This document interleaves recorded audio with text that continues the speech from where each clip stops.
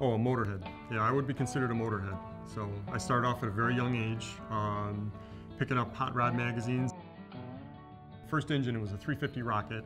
Had it rebuilt when I was 15 years old. Read out of a book to try and find out how to do it. So had a lot of fun with that, and it's been going ever since.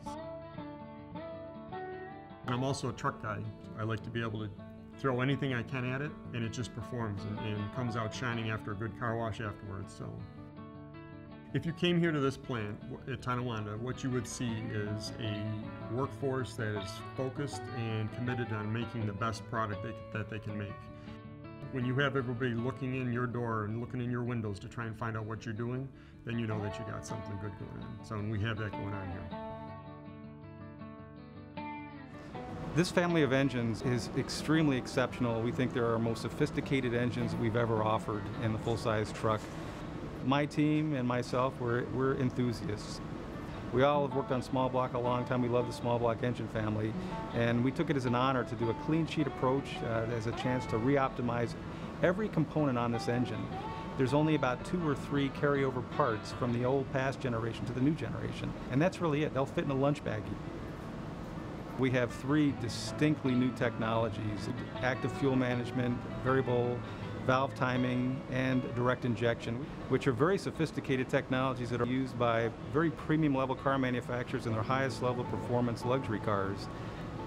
And in general, when you make improvements in power, torque, usually you get less fuel economy or vice versa. But with very sophisticated design tools and analysis tools and applications of the EcoTec3 technologies, we were able to improve all 3 of those attributes: more power, more torque, better fuel economy. Over the 4.5 years of development time, we spent 10 million hours of computational time designing these new engines. And 6 million of those hours was spent just optimizing the combustion system. It's the most sophisticated combustion system that we've ever developed in GM, and its performance is exemplary. And in terms of durability, the small block family has been known and has a history of being one of the most durable engines in the market. And these Gen 5 engines are going to be no different. It's a great engine. It's very exciting.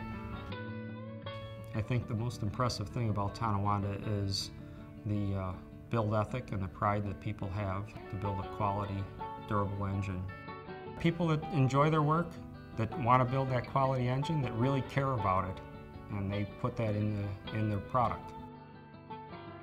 Yeah, when I go home, I feel very fulfilled. I'm content, you know. I've done my best, and we've done our best. I want people to want that Tonawanda Gen 5 engine in their truck.